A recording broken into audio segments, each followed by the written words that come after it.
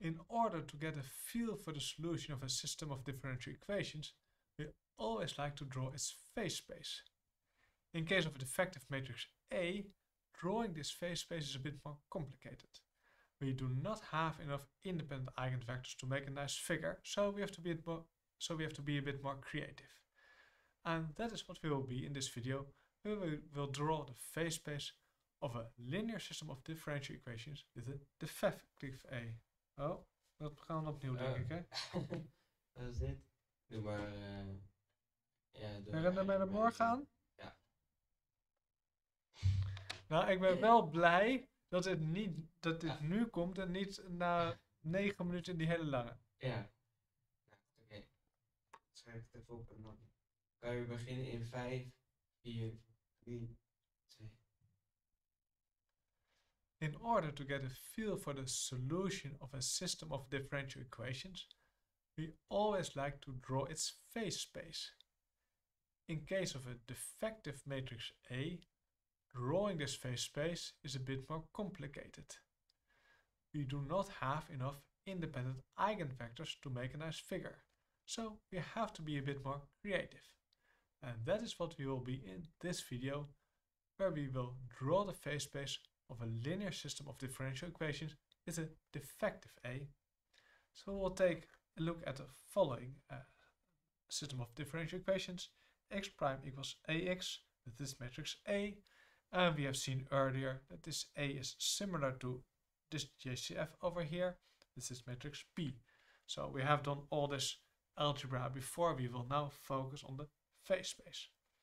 So what were our solutions? We could move to the y coordinate. Y prime equals GCF times y. Then we have this solution over here. And we can also express this in our original x. X equals p times y equals p times the matrix here times p inverse x0. So that is what we have done before.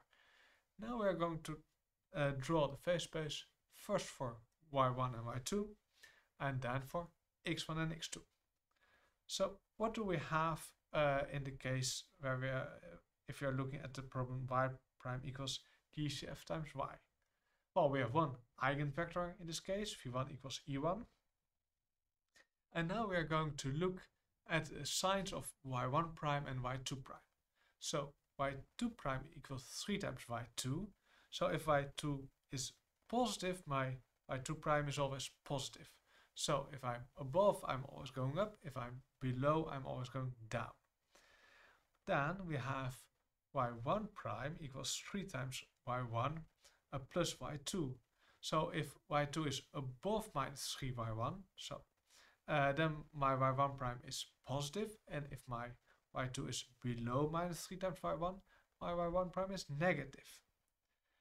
And finally, if we are equal, and if y2 is positive, then we go up. So with this information, we can draw the phase space. So what do? We draw the E1, which is just over here. It's and we are going outward. Then we draw the line y2 equals minus 3 times y1, which is over here. So if we are on the line, we go up if y2 is positive, and we go down if y2 is negative. So those are those two arrows. And finally, if we are above this line, we go to the right. That's this arrow. And if we are below, we go to the left. That's this. And in this way, we have the full phase space. You see, for example, if we would start to say somewhere over here, we make a movement like that. And if we would start, say, somewhere like here, we are moving like that. So this gives us the full phase space of the problem y prime equals GCF times y. Now, also I have to be a bit creative. If we look at the problem x prime equals a times x with this matrix A over here, it's the original problem. We have one eigenvector, 3, 4. So if we start on the eigenvector, we remain on that vector. We do a similar trick. First we look, when do we have x1 prime equals 0? Well, x1 prime equals minus 9 x1 plus 9 times x2, so that is equal to 0 if x2 equals x1. So we are going vertically. If x2 equals x1, because then x1 prime is 0.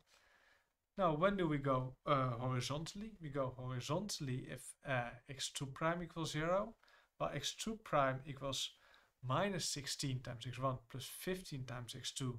So that is if x2 equals 16 over 15 x1. So then we go horizontally. So what do we have to draw? We have to draw this eigenvector. That's when we stay there.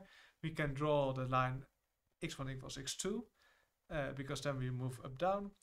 And we can draw the line x2 equals 16 over 15 x1, because then we move left right. So that's what we have over here. Eigenvector. If you are an eigenvector, you stay there. The lines where we move horizontally, that's over here. If x2 equals 16 over 15 x1, this is slightly lower slope, x2 equals x1, we move up down, that's over here.